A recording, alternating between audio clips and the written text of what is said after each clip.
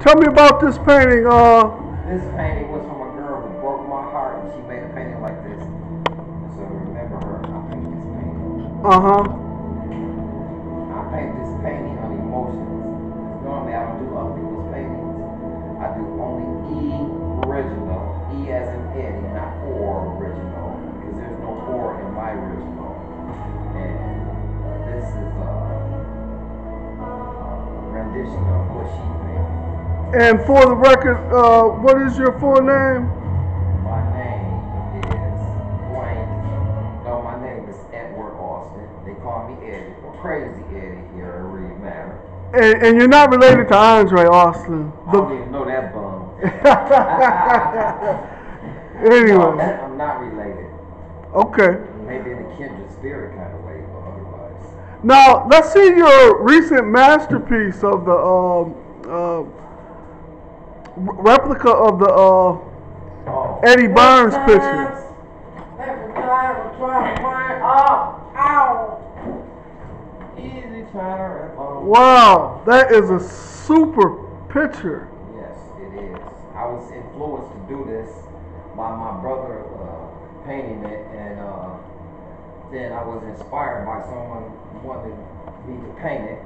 And halfway, when I got to this guy, so only this wasn't done, and I decided not to do it until the guy came down, and he was happy as a child.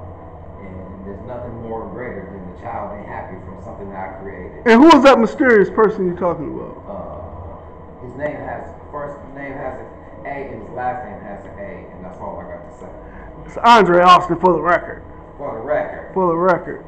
But okay, now let's compare that with the original, which is right here.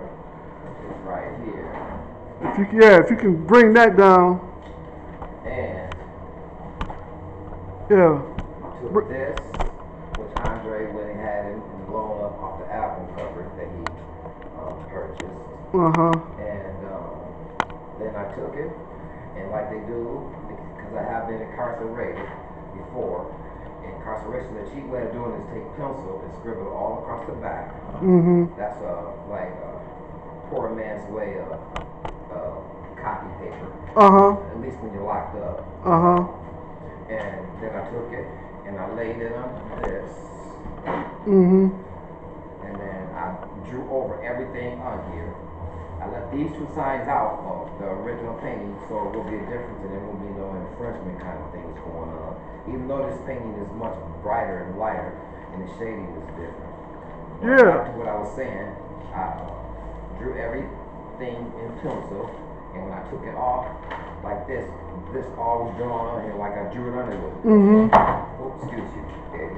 And then then I colored it so like a coloring book, and then I colored it. And originally, this man is shaded like the guy on the original picture. I was going to shade like that, and then I thought about the infringement and copyright details.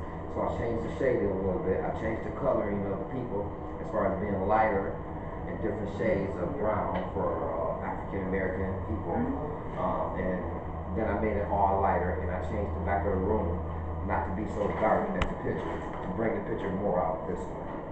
Hey, I think it looks great, and I hope by publishing this on YouTube and other places that it'll inspire some young, gifted, and people of color to make art a career, stuff like that. And I'm glad to be a part of it. I'm glad to be a part of it. I hope I can be someone's inspiration. Okay, all right, let's cut.